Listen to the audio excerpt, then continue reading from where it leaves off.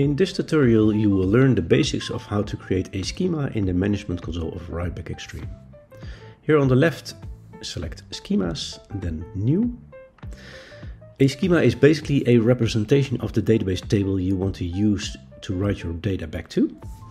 Clicking one of the schema types here on the left will display the use cases it represents. For example, when you want to do a what-if scenario, you select the Add Data. For this demo, I will select the collaboration one. Second step is selecting the database where you want the table to be. So here we select MySQL. Now we are going to define the schema.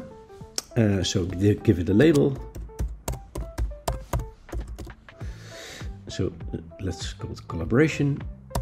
And the schema identifier is basically the table name of the database table.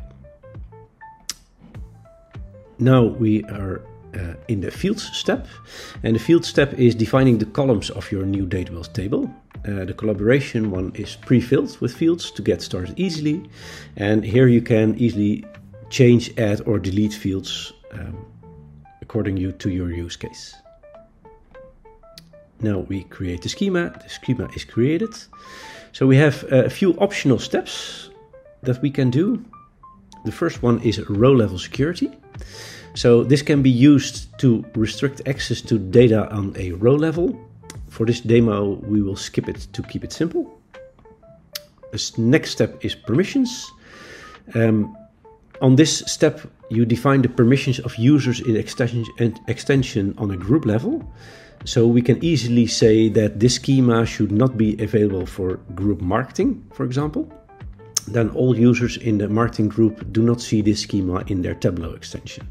You can also deselect or select individual permissions per group.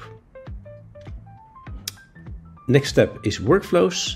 So with workflows you can set additional actions when data is added, changed or deleted, like triggering a stored procedure, for example.